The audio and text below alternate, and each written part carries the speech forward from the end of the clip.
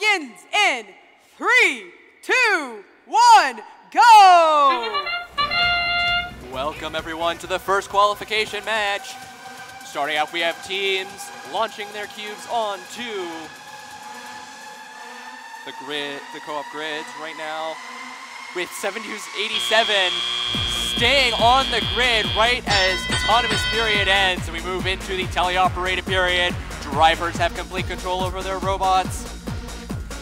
Now that it's all on them, it's all on their own. As you see here, starting off on the Blue Alliance, 4421 grabbing a cube, placing it on the top level of the grid.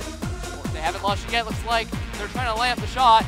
They get on 2 cubes on that co-op grid for the Blue Alliance. Red Alliance having 3 cubes, 1 on each grid on the top level. It's a very passive game this time around as Squimals having a cube, lining it up. Looks like they're going to try to go for the low or middle, but they're having a bit of trouble with their shooter not being able to get the velocity needed. 9277 heading over to their loading zone, ready to get some new cubes and cones from their human players. Squimals able to get that cube out of the robot, placing it on the low level of their outer grid.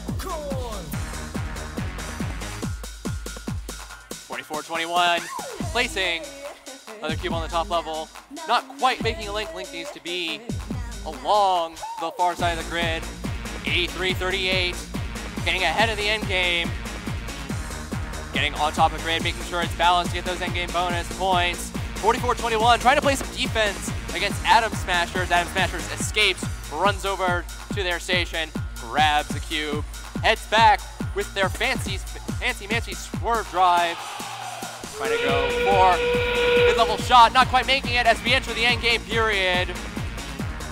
Drivers will attempt to get on their charging stations, balance it, and also potentially touch their communities for additional bonus points.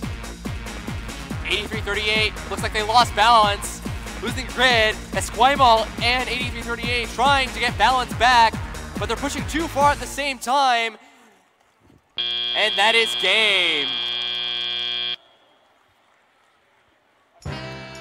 We will have Blue Alliance with a score of 49 points to the Red Alliance's 43. Very close, but Blue Alliance cinching it in the end and setting the high score for this event, and indeed for the world.